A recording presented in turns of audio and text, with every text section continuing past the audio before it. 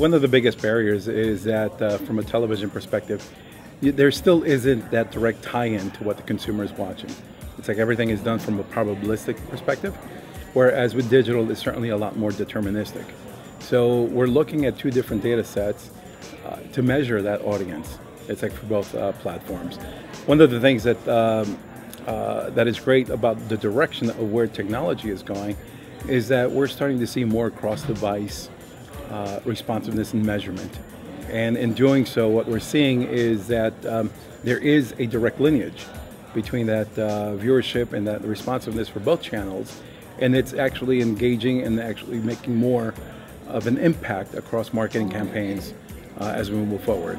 I think one point that, that has to be shared, it's like with both sides of those medium channels, is that data actually ties in and lifts both mediums, and there's this apprehension that television is not part of the digital mix, and digital should not be considered part of the offline or TV mix. But what we're seeing is that they're inherently both tied, because consumers nowadays are going from linear immediately to digital, and it's like are impacted by that awareness. What we have seen is a number of digital brands now embrace television, in large part because they're seeing that impact of awareness and reach. And many times it's like their campaigns are now, their engagement with consumers as well as the conversion through all of their media channels are improving as a result of that added dimension of awareness and reach. I think we're a couple of years away from seeing linear channels integrated with digital channels. And by that I mean it's certainly as we move forward with connected TVs and smart TVs, you're going to see those linear channels like the ABCs, the NBCs, and CBSs right alongside Huffington Post, BuzzFeed, YouTube, and so that option to consumers is going to be stacked all in one location. What's important for the legacy marketers and advertisers is that this isn't an either or, this is an and.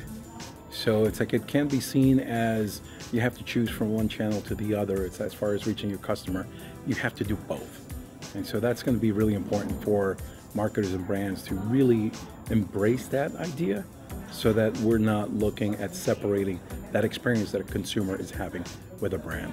The significant barrier right now, it's like for that adoption of technology, is in the measurement of how do you create a measurement for a digital channel versus an offline channel that has the same impact.